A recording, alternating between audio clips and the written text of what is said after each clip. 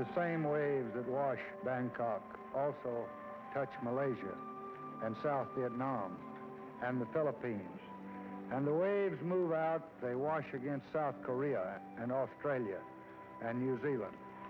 And many thousands of miles away, the same Pacific waves touch my own nation at Hawaii and Alaska and California.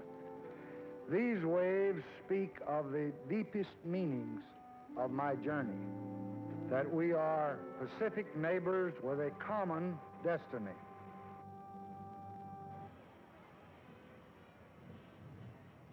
President Lyndon Johnson journeyed to the Pacific in 1966 because he was invited to the Manila Summit Conference of 7 nations and because he needed to see for himself the changing face of Asia.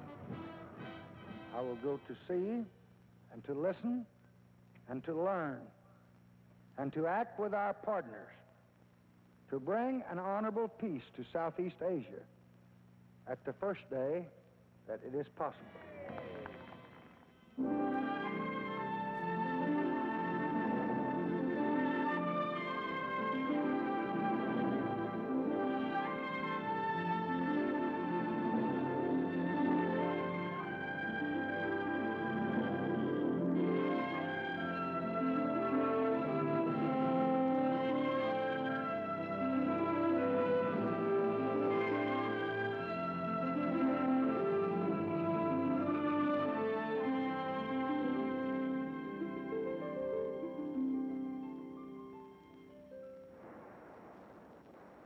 The President's trip would cover the Pacific, starting with New Zealand and Australia, then the Manila Summit Conference of Nations Allied in the Vietnam War, then Thailand and Malaysia, and finally Korea.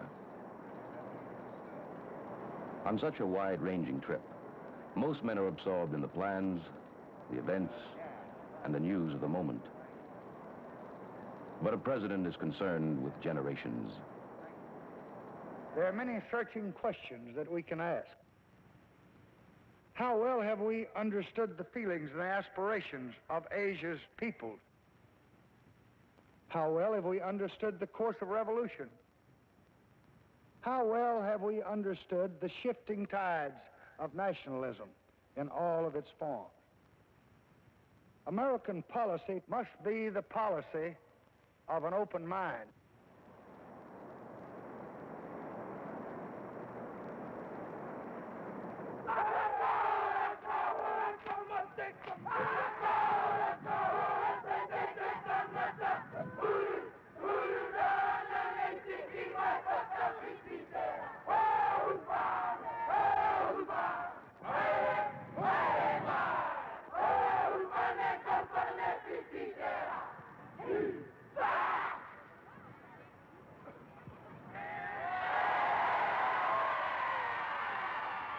Mr. President, Mrs. Johnson, ladies and gentlemen, and particularly boys and girls, can I suggest that each and every one of you follow the example of the Honorable President Keith Holyoake, Prime Minister of New Zealand, greeted the President and Mrs. Johnson. Greet Mr. and Mrs. Johnson.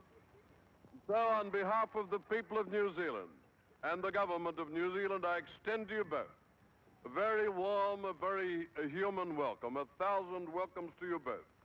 And on behalf of the Maori people who've already welcomed you in their language, kia ora. Good luck and good health.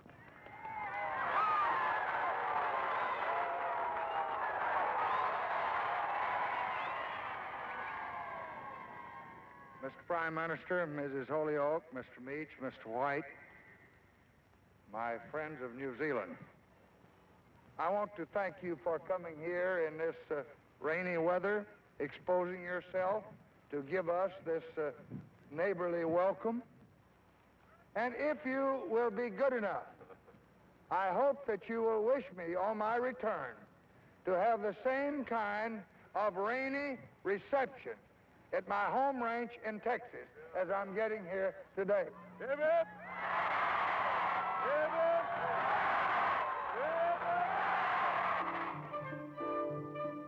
On October 20th, the President and Mrs. Johnson arrived in Wellington, New Zealand. We came by jet from Hawaii and Samoa, riding the smooth jet stream at more than 500 miles an hour. Ms. Johnson and I are quite honored to be in New Zealand. Physically, we have not entirely adjusted to the southern hemisphere after our long flight, but you may be sure that our hearts are already in residence. And it was quite a change from our last arrival in New Zealand in the spring of 1942, when both nations faced very grim problems together. Your welcome was as warm then as it was today, although not as numerous.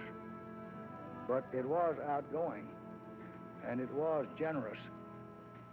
New Zealanders twice left these beautiful islands to fight for the freedom and liberty of all men. Ours was a unity of nations who longed to live in peace, but who understood from the bitter lessons of two wars what the consequences of appeasement would be. Every man wants peace. That's something that all of you should take cognizance of now. You can't separate men by those who want peace and those who don't want peace. Every man wants peace. The president's itinerary in every country included private talks with government leaders and, whenever possible, visits to rural areas.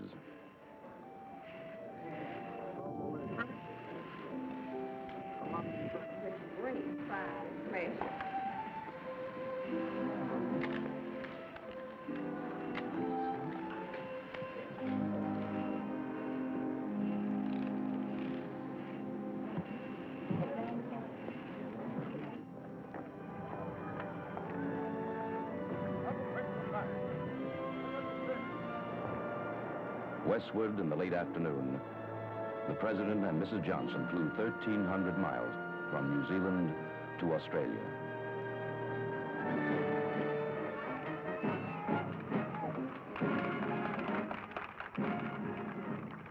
They were met by Prime Minister and Mrs. Harold Holt.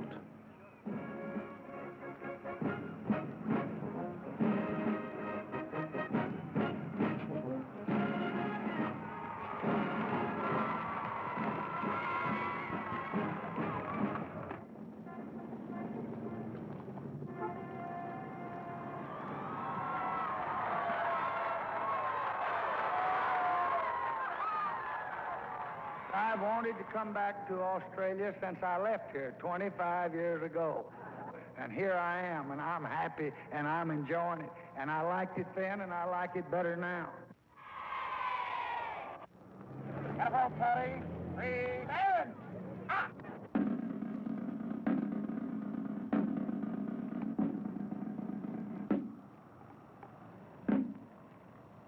Careful, Patty. Slow! Up!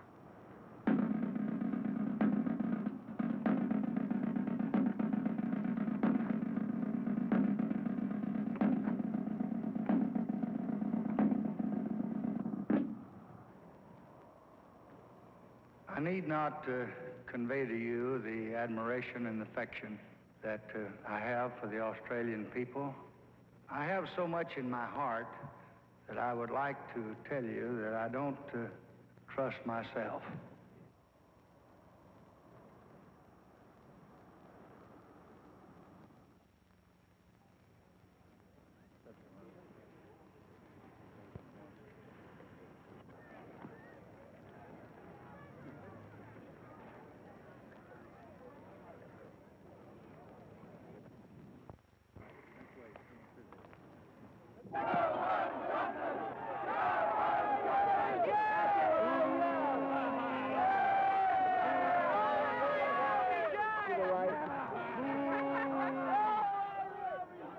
There are those who feel very deeply, and certainly those who feel very vocally, that our common engagement in Vietnam is morally wrong. Theirs is, I believe, the view of a minority. Because we have put our trust in democracy, we are bound to preserve the minority's right to express its opinion. But it is exactly because we are democracies that we cannot be turned aside from policies that the great majority of our public support and for which they have made profound sacrifices.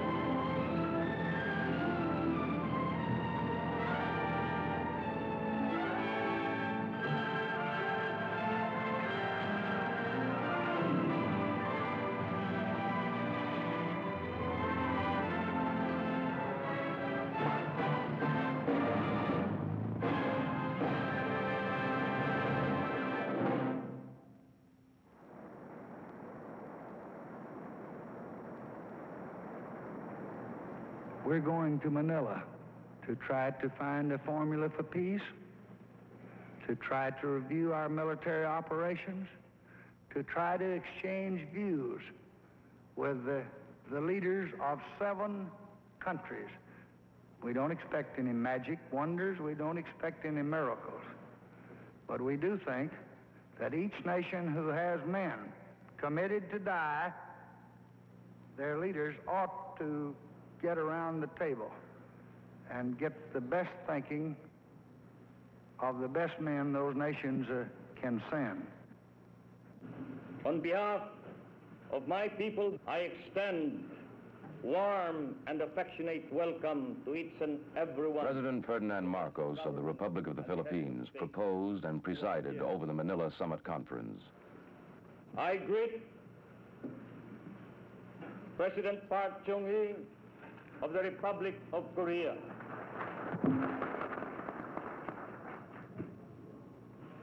I greet Prime Minister Thanom Kittikachorn of Thailand.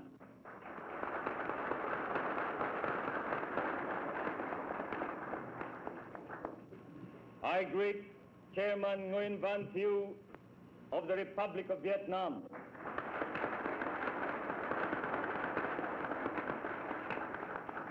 I greet Prime Minister Nguyen Cao Ky of the Republic of Vietnam.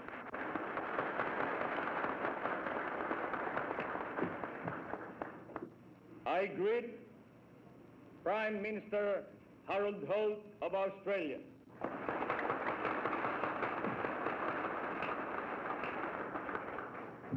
I greet Prime Minister Keith Holyoke of New Zealand.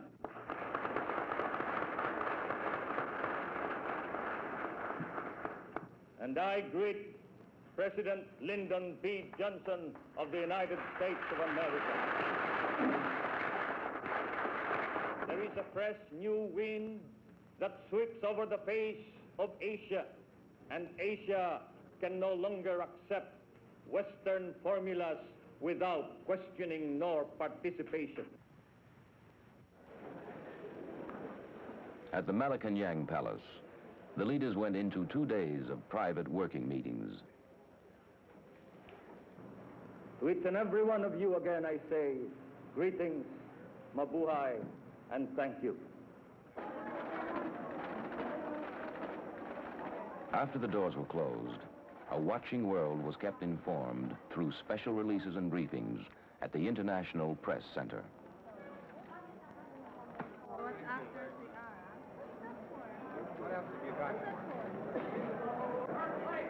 Over 2,000 newsmen from more than 70 nations were covering the conference.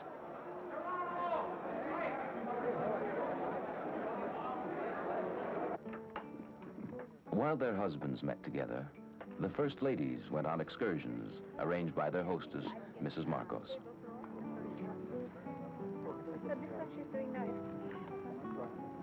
One tablecloth. Tablecloth? Yes. 5 months. Oh, all the fruit. She was asking if it's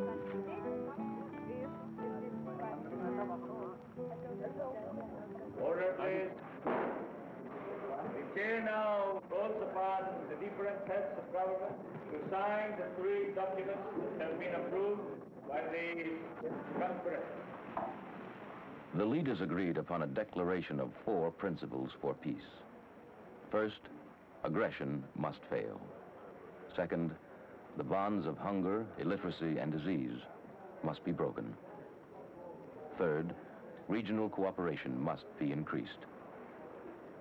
Finally, former enemies must learn to live together in peace.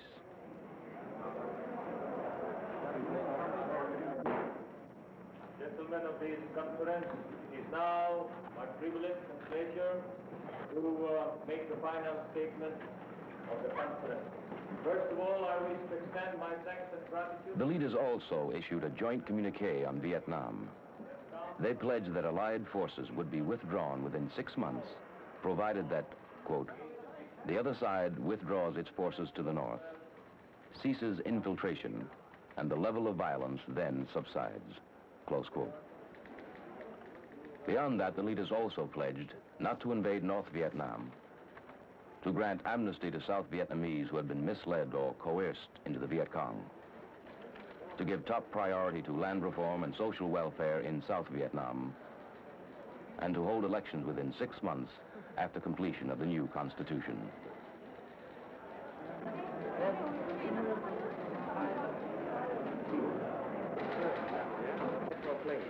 This declaration of principles on which we base our hopes for future. It is my pleasure and honor now to declare closed the Manila Summit Conference of 1966.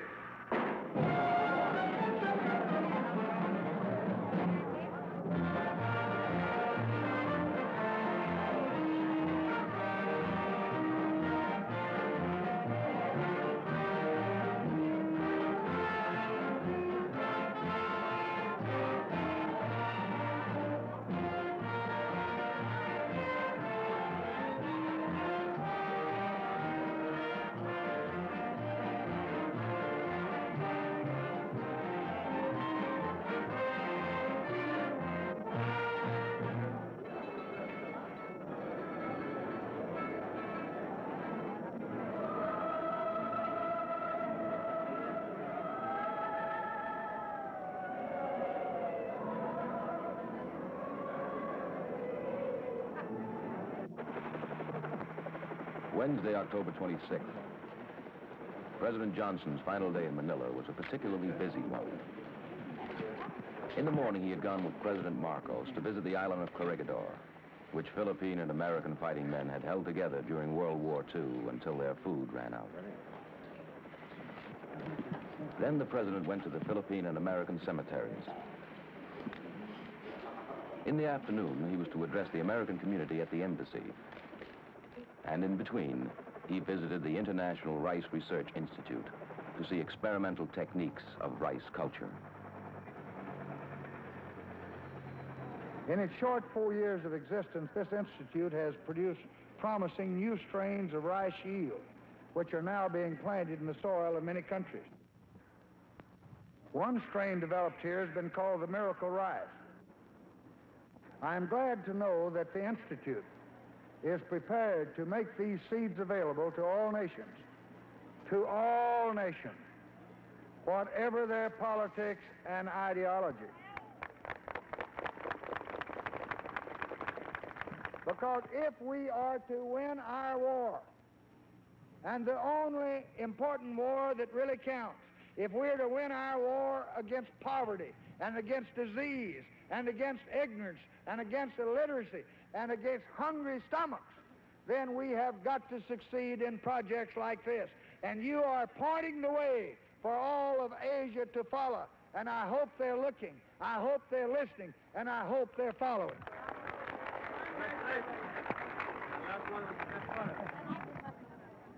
The president's next scheduled stop was at the American Embassy. But he never got there. For many days, there had been speculation that the president might visit Vietnam. But when? A visit to a war zone could not be announced in advance. Most guessing centered on Thursday, his first day in Thailand. So he went from Manila on Wednesday, when it was least expected.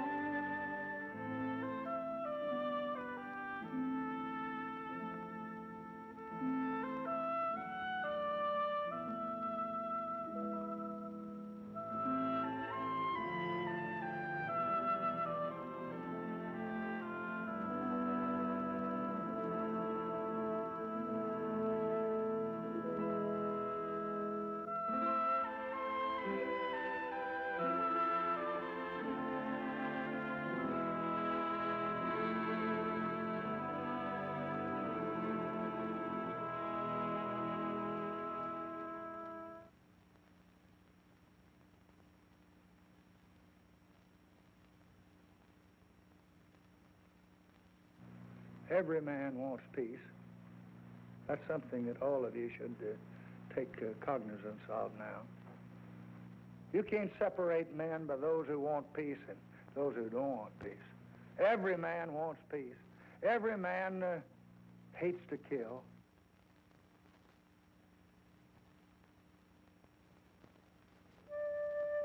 Thursday, October 27th, at Bang San, Thailand, the president took a day of rest by the sea and had private talks with Prime Minister Kitty Kachorn.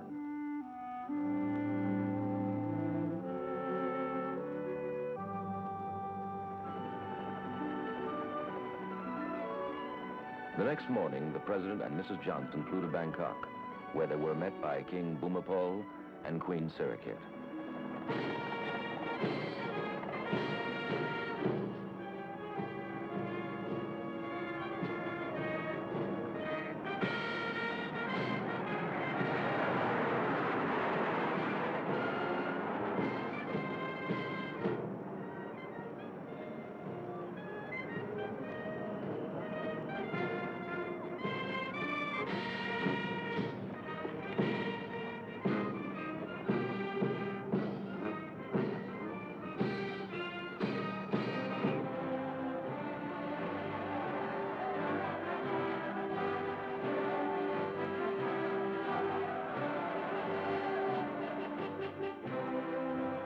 Within the Grand Palace grounds, the Lord Chamberlain and other court officials were presented to the President and Mrs. Johnson.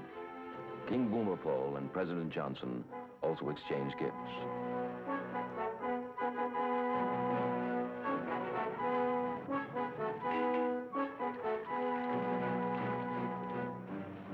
Friday night, October 28th, Their Majesties the King and Queen gave a state banquet in honor of the President and Mrs. Johnson.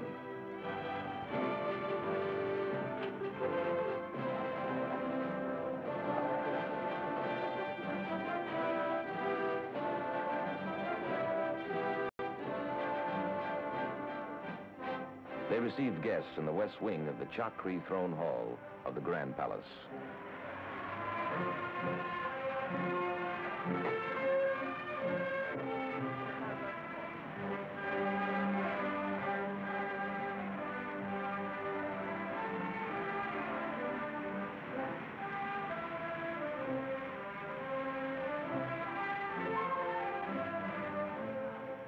After the banquet, they went to the National Theater for a special performance of Thai classical dance.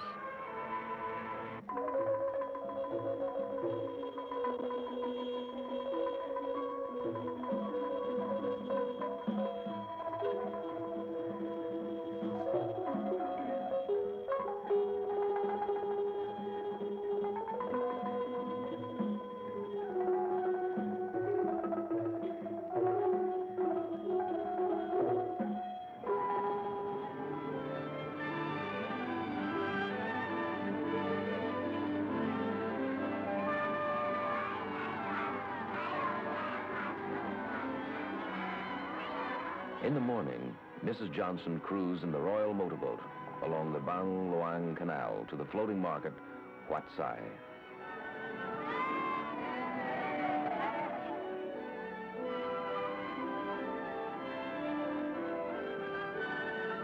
Very sweet was the smile that went with it. That was nice to see, and thank you all. Thank you. Are you getting in this? Thank you, everybody.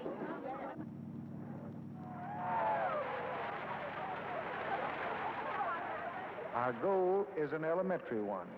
It is this: to give each man in the world a chance to seek the highest and the deepest of the human experience as he sees fit.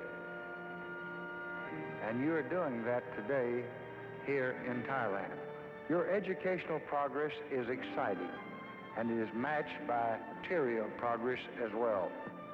You have applied modern technology to agriculture, making Thailand the world's leading exporter of rice.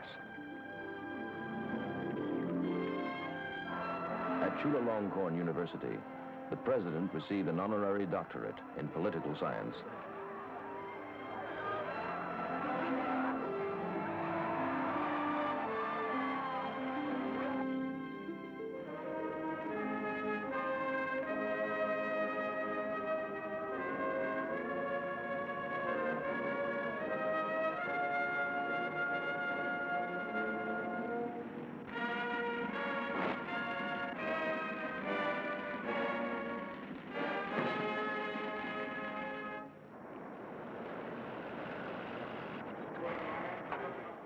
From Thailand, the presidential plane flew south, 750 miles across the Gulf of Siam to Malaysia. This was the 13th day of the president's journey.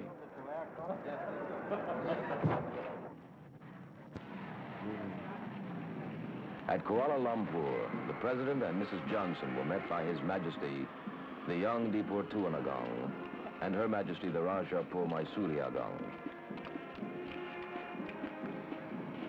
Tuan Yang Terutama, Tuan Presiden, Beta dan Raja Permaisuri Agong, sungguh berasa besar hati dan sukacita kerana Tuan, pemimpin rakyat negara Amerika yang masyhur, sudi datang ke tanah Malaysia ini.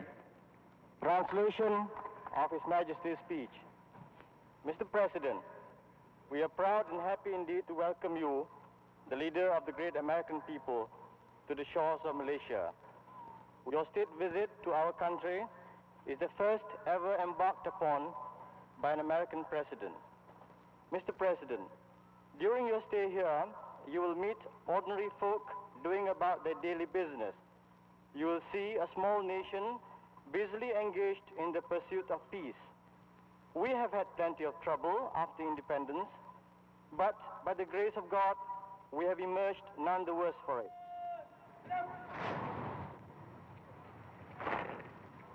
I'm delighted to be here in Malaysia. I feel that I know you because Malaysia, like the United States, is a federation of states which were once colonies of Great Britain. And because Malaysia is, like the United States, a nation of many diverse peoples.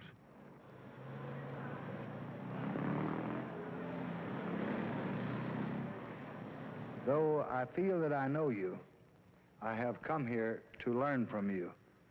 I know that your nation is a model of what may be done by determined and farsighted men in Southeast Asia.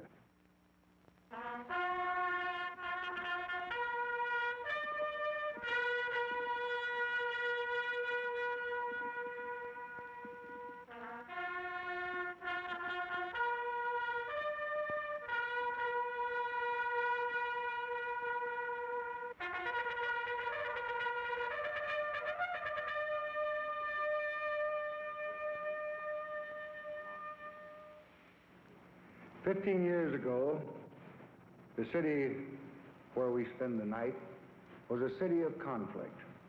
You were absorbed in fighting the terrorists.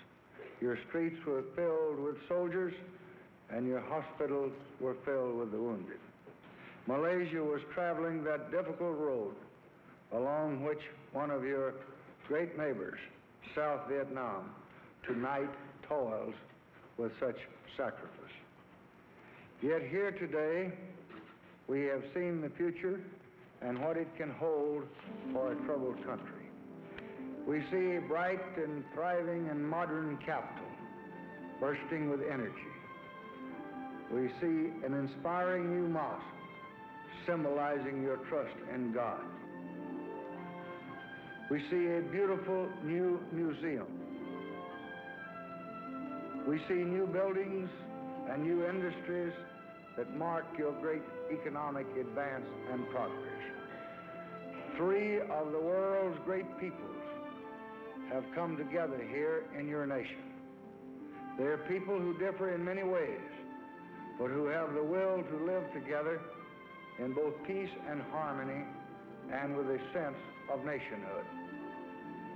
I know of your many accomplishments, how you have made land available to the landless, how you have improved rural health services and rural education.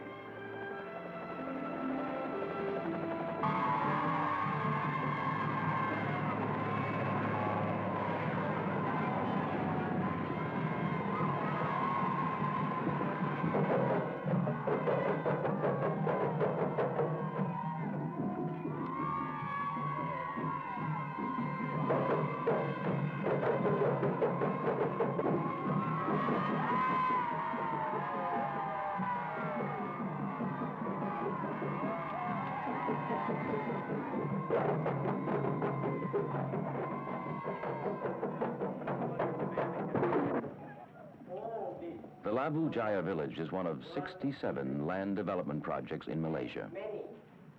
15 years ago, this area was virgin jungle, sheltering communist guerrillas. In 1960, the government cleared the jungle and planted rubber trees.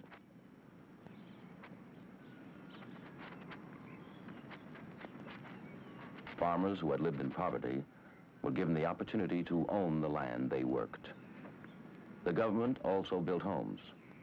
Each family pays for its home and land over a 12-year period.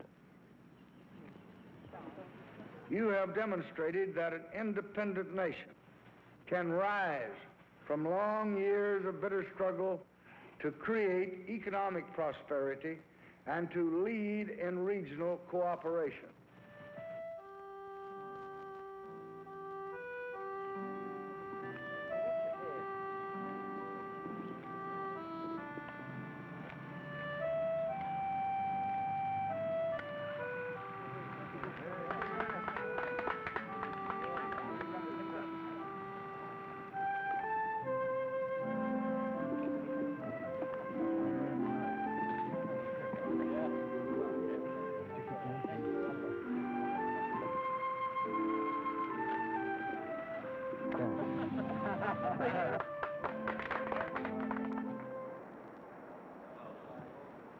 Wherever the president goes, the White House goes with him. His plane carries a complete office staff, press secretaries, and a group of key presidential advisors. He signed bills into law while traveling northeast across the China Sea, 2,800 miles toward the final stop of his journey, Korea.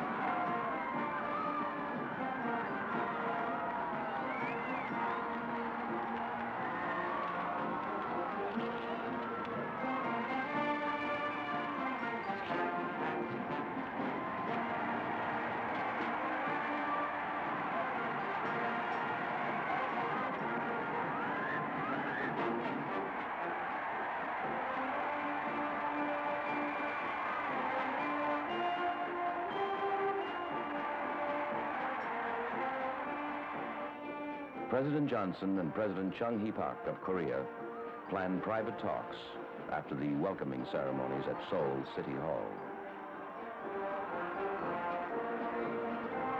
My Korean friends, I thank you from the bottom of my heart for the warmth of your welcome. I thank you for your courage and for your friendship and for the testimony that you are giving to the promise of freedom in the world.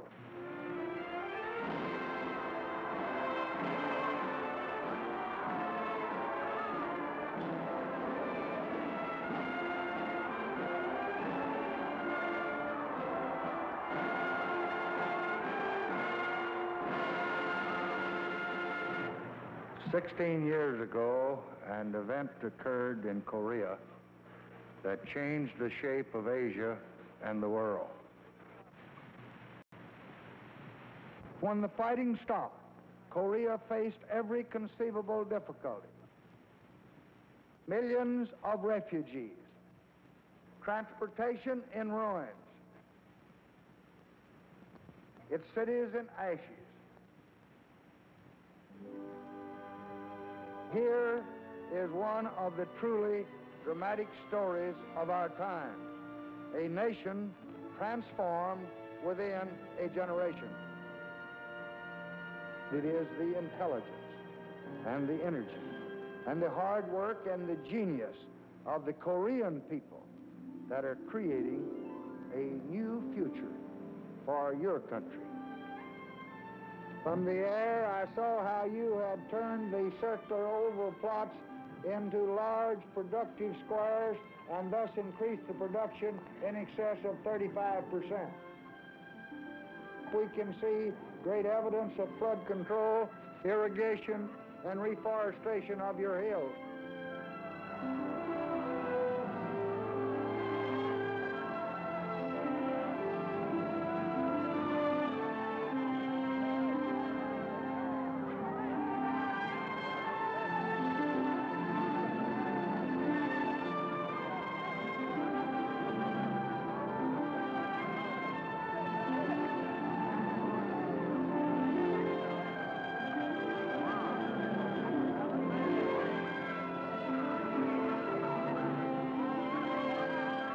This hill, from this day forward, would be known as Johnson Hill.